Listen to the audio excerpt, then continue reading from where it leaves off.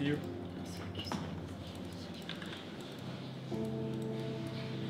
So today was a really important match in Prime League. We needed to go 2-0 to have chances to promotion.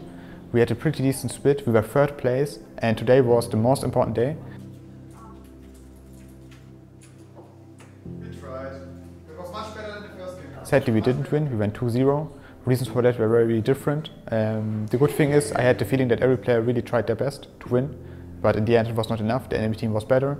The first game was really one-sided, but in the second game we showed what we were capable of. It was much better than the first game, but in the end that was also sadly not enough. But in both games there were still a lot of highlights to look back at. Basically, I was asked to come here and just have a bit of a conversation.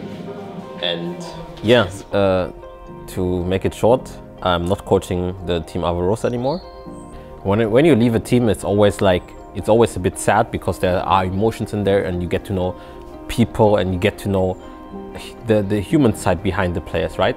I just wish that it would have been able for me to form my words to appreciate him enough, because I didn't do that and kind of missed my chance. So yeah, but Josef really inspired me not only as a coach but also as a person, and I think that he inspired me to be a better player and be a better person.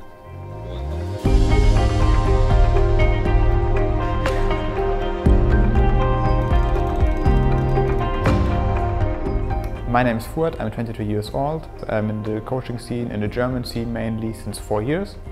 And since there I started in the ESL first division. Back then, 4 years ago, there was no Prime League. But since the creation of the Prime League, I was always involved in the team.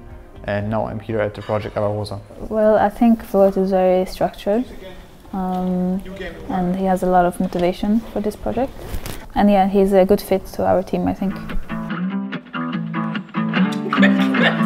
I think we had like more time in the team, not like around everyone from SK or stuff from SK. It was like more team-wise. Wow!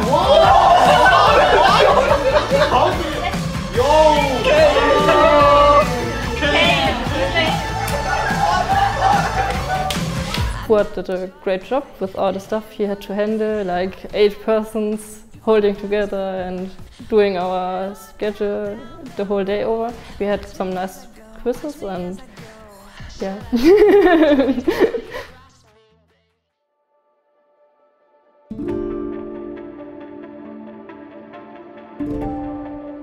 My plan is that every individual player, that would be of course the dream, can fulfill their dreams. So if they can achieve what they set for goals for themselves, that's why I'm here. I'm helping them to achieve their goals. That would be the dream. That would be really nice with this project.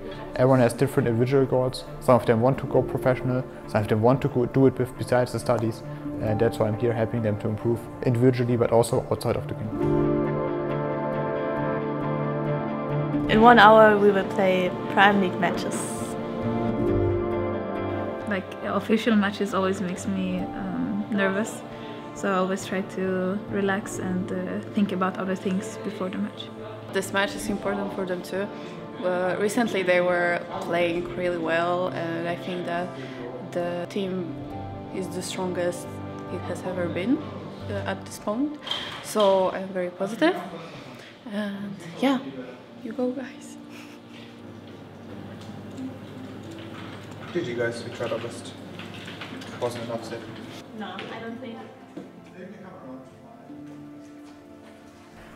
We lost 0-2, unfortunately, for this week.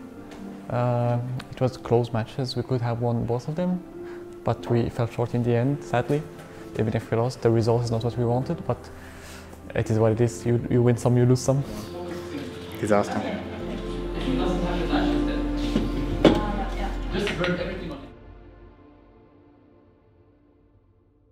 Okay, so I came to the decision that I will leave the Project Avarosa.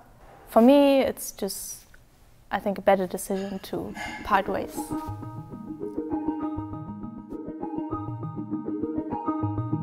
Obviously, we were in really close contact with all of our players at any given point.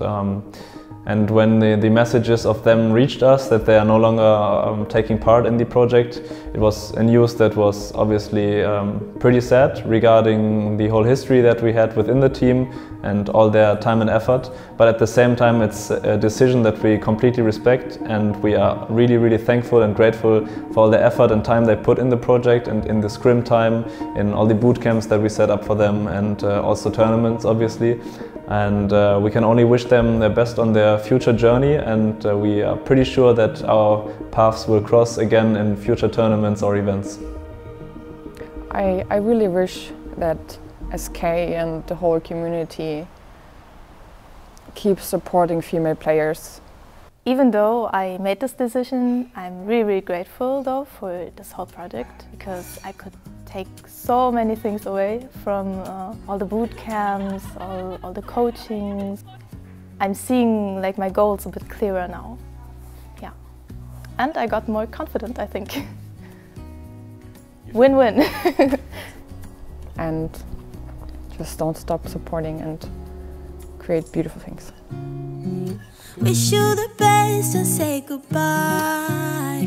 You start to get. If you stay true to yourself, then you're gonna get to the point where you are, no matter what stones or what people throw in front of you. So baby, bye. It's for the best and you know why. You gotta leave me. Question. Emotional damage. Emotional damage. So, Not even more than this believe in yourself, as we did like the mantra, as like I will be the best version of myself and help others to be theirs. So this is kind of the closing thought for me.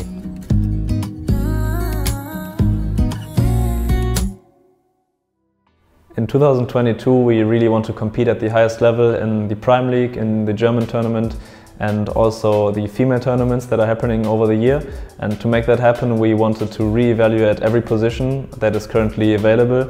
So yeah, we basically decided to do tryouts for every role to get a fresh start and being able to find a team and build a roster together that works well together and has a good chemistry, but also performs at the highest level and wants to improve themselves over the time.